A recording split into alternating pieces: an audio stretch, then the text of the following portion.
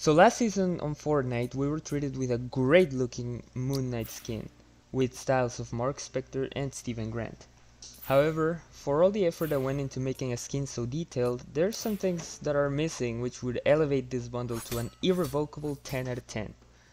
Where the hell is his glider? You would think it's an obvious addition since we saw it in action so many times in the show. And yeah, technically Steven doesn't have that cape glider, but who cares? I doubt anyone would complain about that when it looks so awesome. And speaking of Steven, why isn't there a built-in emote that allows us to change between the two styles? Other characters have them, so why not Moon Knight? This makes the bundle feel rushed and incomplete. There's even fan-made concepts that have made it work. Link in the description, by the way. So make sure you share this video for a chance that Epic sees it and adds these things eventually.